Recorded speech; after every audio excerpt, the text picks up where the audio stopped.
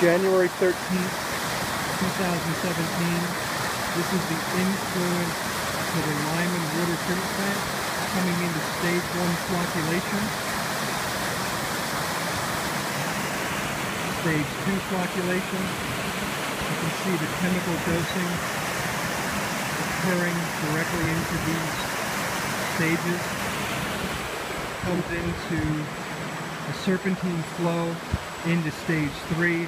They have a scum pipe to take any floatables out of here, floating solids, creating a very high quality floc particle. Then from there we go into a quiescent zone. You can see the floc particles, and then up through our plate settlers. Just talked to the operator. They are achieving typically 0.5 to 0.8 NTU. He mentioned they can typically do better than that if they add more chemical, but they don't need to with their membranes. They have all membranes in this building. Each basin here is designed for 4 MGD, so a total of 8 MGD right now.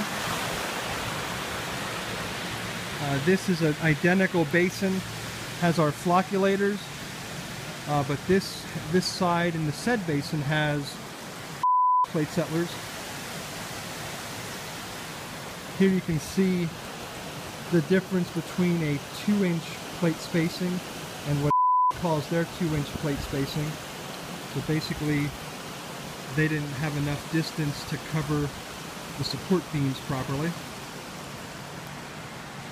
The operator just took 2 samples out of the system. Actually, I'm going to just turn around here. He took 2 samples out of the effluent troughs of both plate settlers.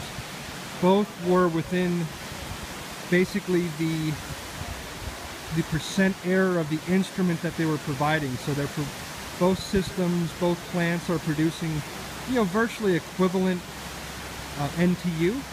But one thing I'm looking at here, when you look at the flow and the depth of the flow in the troughs, our system looks to be, you can kind of tell by the V-notch weirs, we are probably running at 4 to 4.5 MGD.